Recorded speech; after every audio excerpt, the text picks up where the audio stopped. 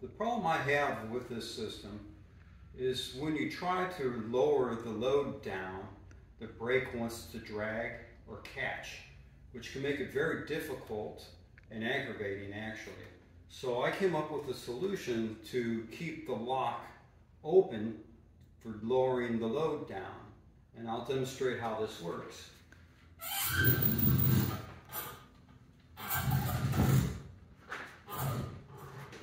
And of course, the higher you get, the more difficult it is to get the brake to release. Sometimes it's almost impossible. It can be dangerous because you have to get up there and actually get real close to a hanging load, which you don't want to do. So my solution is to add a hold line to the brake itself, so I can hold the brake open. The way you do this, operate this, is you still release the brake with your hoist lines, but you hold it open with this hold line, and then it'll lower down. Let me show you.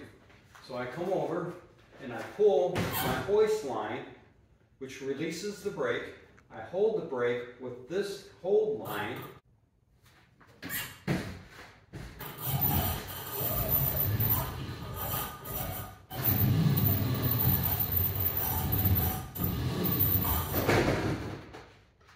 As you can see, it's much more simpler when you can hold the lock open. But be careful that you still need to hold the hoist load lines when you're dropping this. If you were to let go of all the lines, the lock would come up, but you're going to probably have a pretty good static load drop on that. So that's my solution. I hope it helps.